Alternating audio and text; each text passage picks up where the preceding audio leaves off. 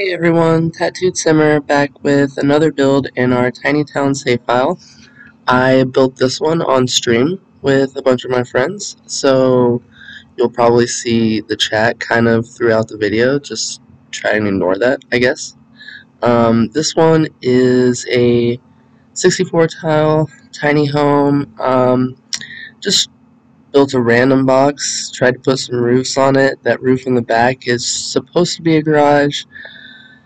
Don't end up liking it, just end up scrapping it and using a decoration piece as a sort of carport garage type of thing.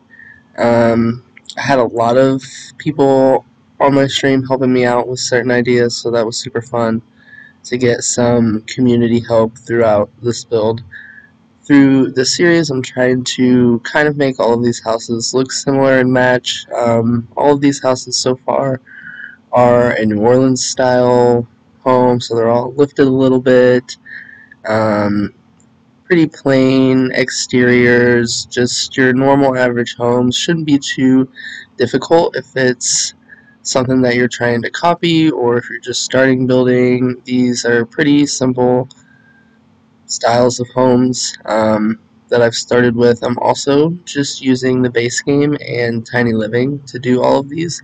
So if you want to download them, those are the only two packs that you need.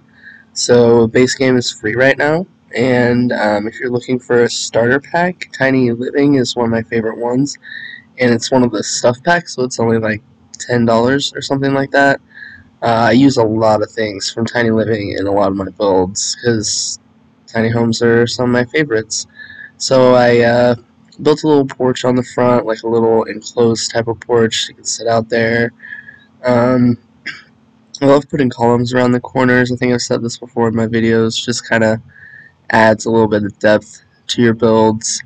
I also like to landscape around the edges of the houses and the edges of the sidewalks. Kind of makes it look a little bit more 3D than just the plain terrain paint that's already there. So now I'm just going through trying to figure out what sort of doors and windows I want to match. This is just a very classic style home, nothing too fancy.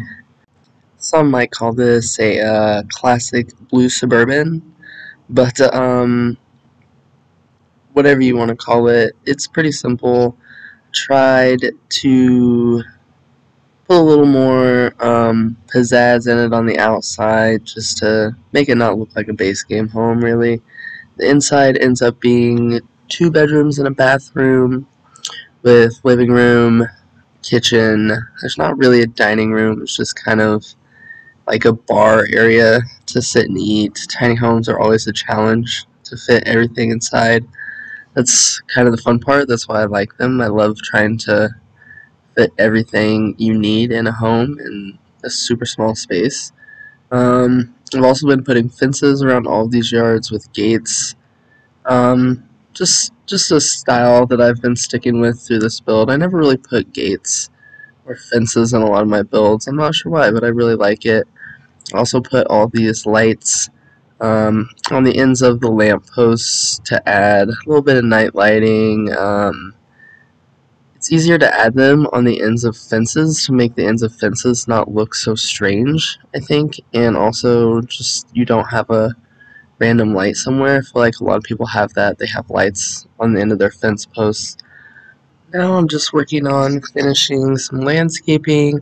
I like to add shelves to the top of door entryways or windows. It kind of makes them look like they have a little bit more depth. Now I'm adding some stuff to the little entry patio way. I like to check and see what it looks like from the gallery view, just to see if it looks like people would want to download the build, because that's the whole point, right?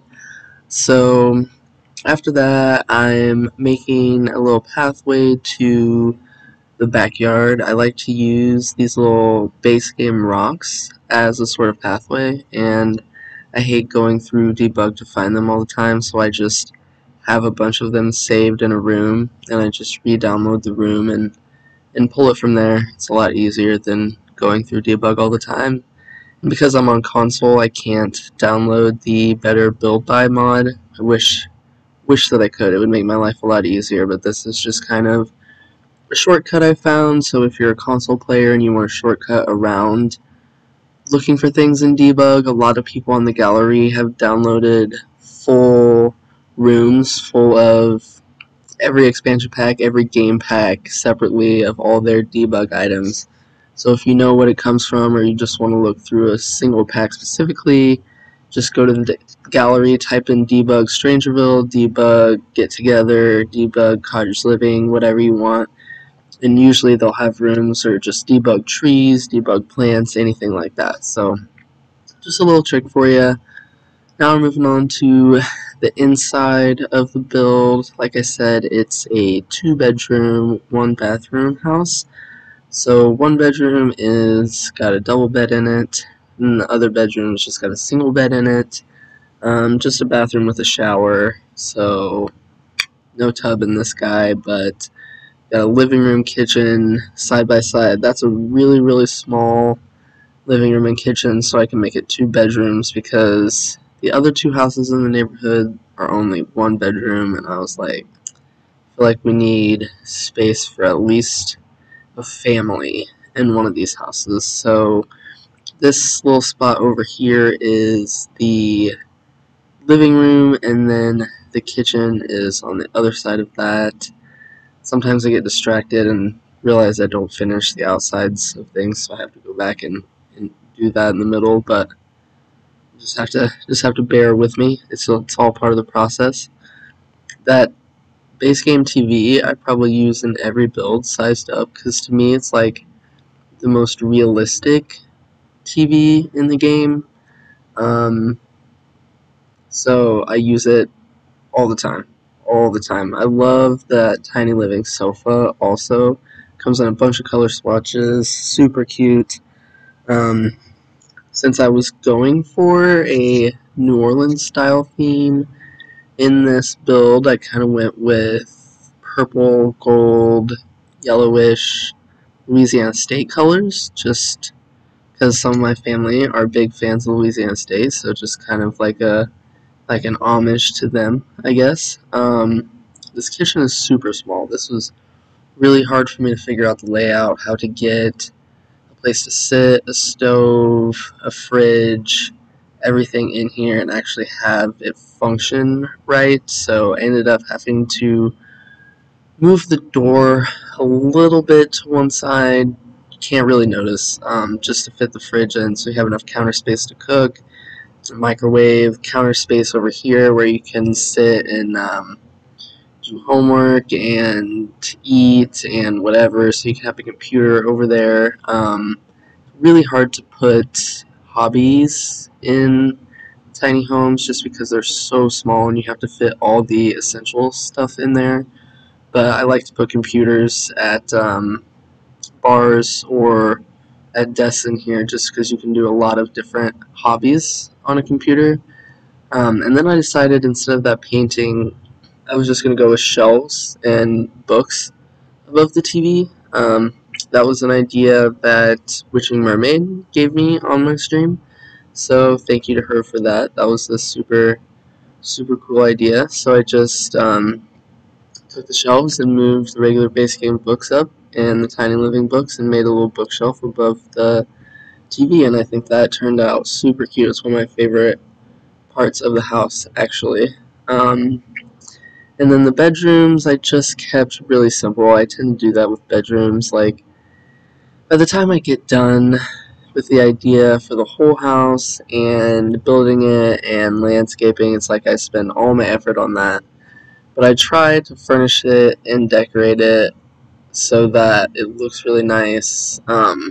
It doesn't look like I only spent like 10 minutes on the inside just because bathrooms bore me. But hopefully, with this new bathroom clutter kit, bathrooms will no longer bore me to tears. So maybe in the future we'll see some more intricate bathrooms because we have a lot more stuff to put in there. There isn't just one toothbrush holder and one toilet paper holder and nothing to put on the counters. Like, that was just so annoying. Why didn't we have cotton balls or like the hair dryer or any of those things? We have 1,000 posters I could put on a teenage wall, but only one toothbrush holder for the bathroom.